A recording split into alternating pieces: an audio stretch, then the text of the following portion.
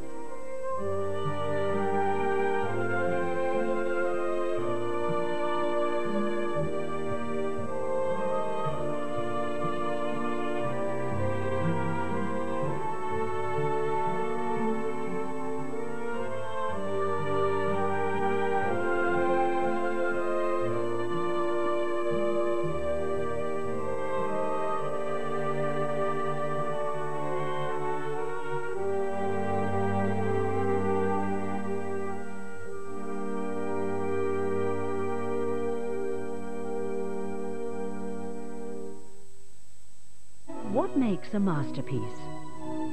A new series goes beneath the surface to understand the original intentions of the artist.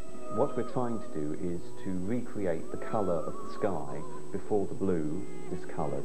And the changing nature of the materials they achieved it with. Thanks to paint in a tube, Van Gogh uses brilliant greens that a 17th century artist would have killed for. The director of the National Gallery presents Making Masterpieces tomorrow at 7:30 on BBC Two. Now on BBC One in a Heart of the Matter special, Joan Bakewell looks at the complex personality of Oskar Schindler and asks whether fame has tarnished his human failings.